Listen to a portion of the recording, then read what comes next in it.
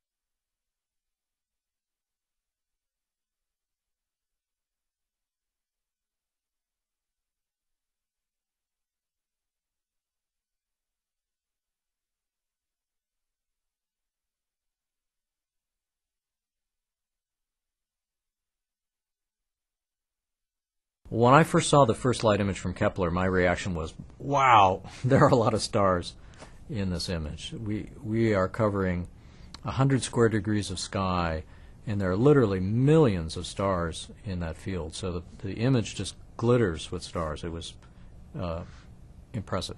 The habitable zone is the distance from a star where the temperature of the planet is amenable to water being liquid on the surface. So it's like the temperature we have on Earth.